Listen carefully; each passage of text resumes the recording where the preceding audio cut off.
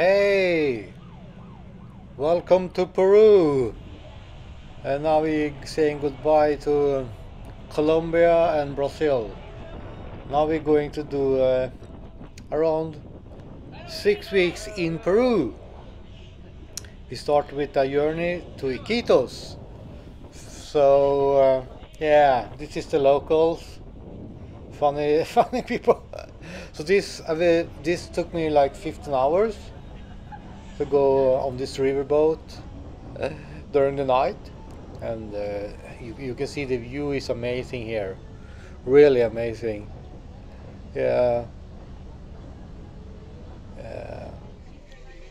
and then now we have just passed like a not a border control but a pass control with a lot of policemen because this is a narcotic route. A lot of drugs is ships during on this journey. No, not on this boat, but here is the next morning. I arrived in Iquitos, and yeah, and the next day I went to the market in Iquitos. Very, very good experience. It's called Barrio de Belén Market. Yeah, I will really recommend you to go there. I was there during the rainy season, so the market was very flooded. Uh, and a lot of people ask me, did I eat a guinea pig in Peru? And the answer is, wait for it, wait for it, and wait for it. Is this guinea pig? No, this is some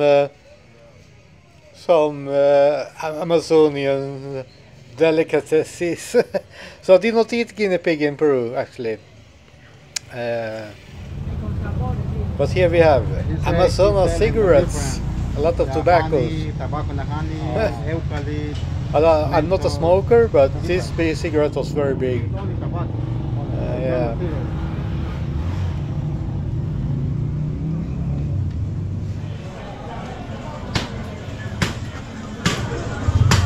You see the different wood, different the tree. This is chuchua, chuchua, this take a prepare in the bottle. This is the aphrodisiac. Oh, okay. It's aphrodisiac, my friend.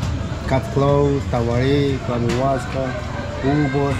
Okay, this ubos here is good for the woman, for example, the cleaning your pussy. Oh yeah. It's very cool. Oh, it's amazing. So, what did you see the plant of?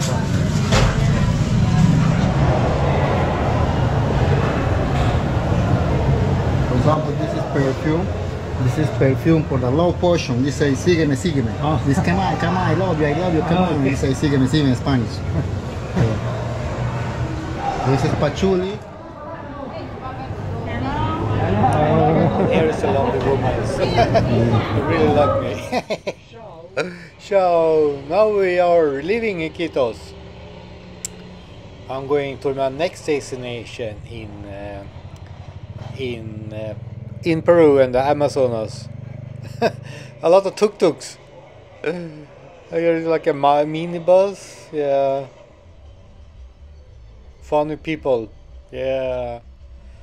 And now we are in Natua, eating some lunch. Typical South American lunch, chicken, soup and beans at the local restaurants. And now we'll take a new speedboat through the Amazonas. This will be my last boat on the Amazonas. Altogether I spent like 6 weeks in the Amazonas, in Colombia, Brazil and Peru. I think 6 weeks or more. Yeah, around 6 weeks. So this, yeah, I think, yeah, this is the boat I'm looking at now. This will be my home for like 15 hours or something. And here is, yeah, it's very cool to see how they transport everything in the Amazonas. And yeah. So now I'm on the last boat in the Amazonas. Yay! Yeah. Okay, now we're going to see how the toilet is. The toilet situation on these boats. I did only find the toilet for a man, so I don't know how the woman does. But to see the views here is amazing. And how much did this cost? I think it cost overnight, cost $20 or something. Yay! So the next morning I arrived to something called Yurumanguas. Yeah, it was a quiet time, but still nice. And yeah, so this is a little bit a fun experience to take these boats with the locals. It's like buses on the river, and really recommend you. Also, you see the local life, you experience local people. Yeah. No, gracias. The next day, I'm leaving going to something called Tarapota. I took a taxi. It's also, it costs $10 to my next destination in Peru. Yeah. Still in the Amazonas actually, but not on the river. So this is the first car ride in like 5 weeks.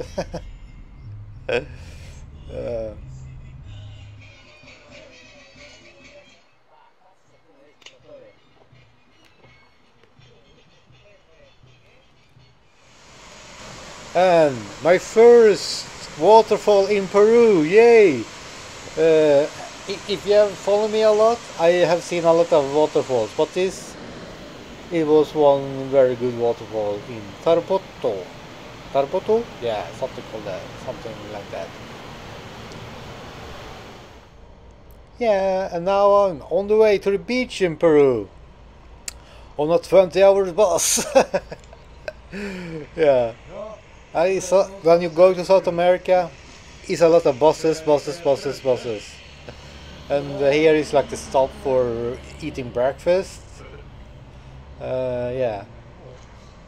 The weather is nice. Yeah.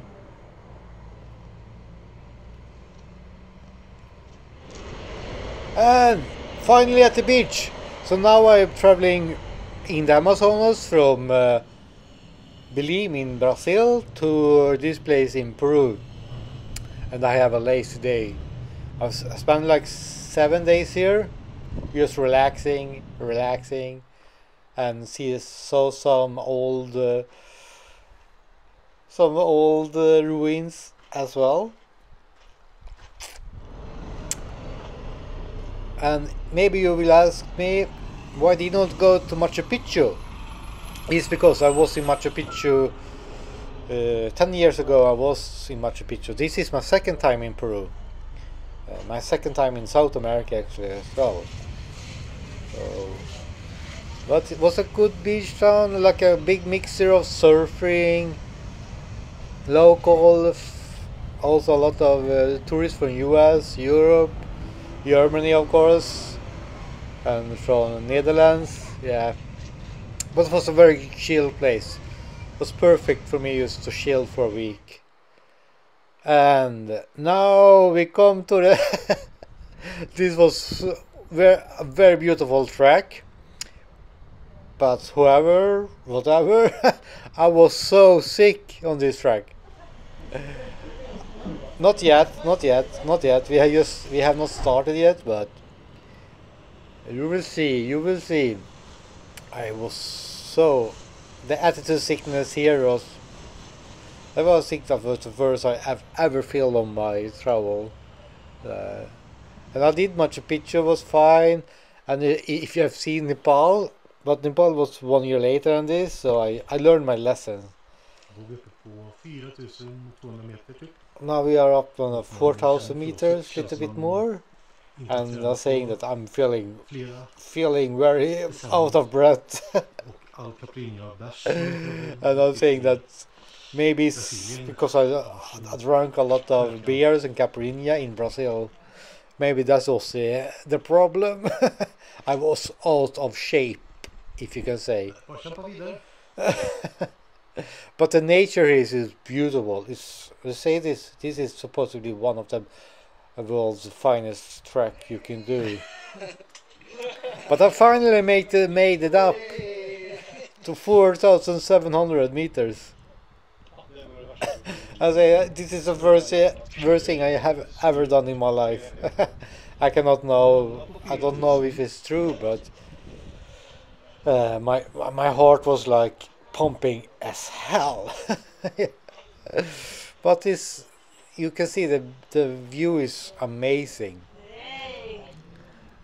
It was a little bit sad that I was so sick of this track. Yeah, but you cannot get everything in life. Sometimes you get sick. Sometimes everything is okay. But I learn a lot how to hike on this track. Okej. You see here, I'm very sick here. Men vi har nästan gått ner. But we are, yeah, I'm getting not better actually. I'm more sick now than I was before. I was sick for almost 1 week or 2 weeks after the truck. I was in Lima for 1 week and just laid in bed and yeah, I fixed my computer in Lima as well. But I was just super sick after this track. Was vomiting and everything. And then I went to Arequipa. After Lima, I went to Arequipa and met up with my friend Sophie. And I spent like a few days in Arequipa with her. And just also relaxing. And saw some animals. And some old cars. This is supposed to be the Peruvian national car. And then there was like a midsummer party in Peru. That was fun.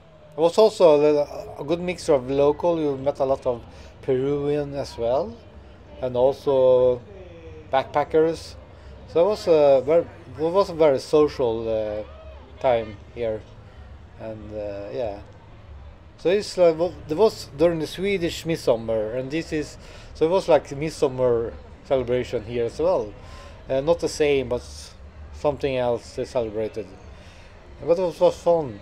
Everyone was out and eating, and yeah. Hello! And now I'm doing a new hike, Colca Canyon hike. It was 2 days, 1 night, 2 days. It's also was not that high. I don't remember, but was way lower. I think it was around 3,000 meters or something. And what's for you just walk down the canyon, and then the next day you walk up the canyon. And here, do you see the pool down there? That is the goal tonight. Yeah, here I am at the pool area. I made it down.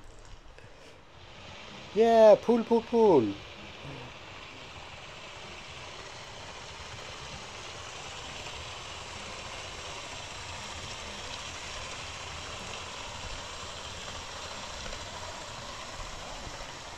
And the next day we are going up now. Going back up. And you see the donkeys. If you were very lazy, you can take a donkey up, but I was not lazy this time. And also I feel quite good as well. No attitude sickness or anything.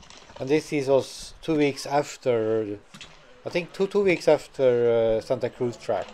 So I was fine. And here I made it up. Yay!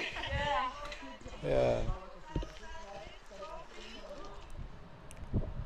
And this is almost the end of the Peruvian adventure.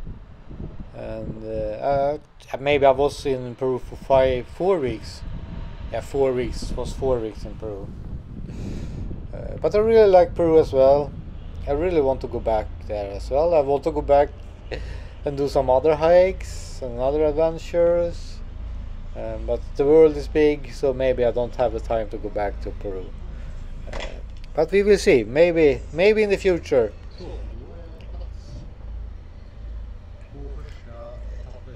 So here I'm taking almost 40 hours bus ride to the top of the Peru.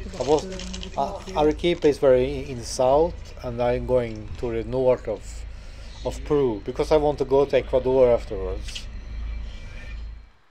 40 hours later, yeah, I am in a beach called Mount Cora Beach.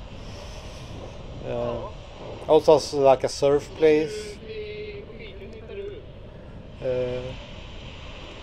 Yeah, I did not like the beach that much actually. It was not the best beach I have experienced. But it was a beach. But Peru for me is mountains. Hiking in mountains is Peru. So if you go to Peru, don't go for the beaches. Go for the mountains. I think the mountains is one of the most beautiful mountains in the world. Like the Andes in Peru is super nice. Even if I was sick on the track, I still the views up there, and the weather was also very nice. Yeah. So it's Peru, Nepal is my favorite destination for hiking. I will say, and Norway is also very beautiful. Yeah, but here I'm in the end of the video. Thank you for watching, and I am in Ecuador now. So the next video will be in Ecuador. See you guys. Bye.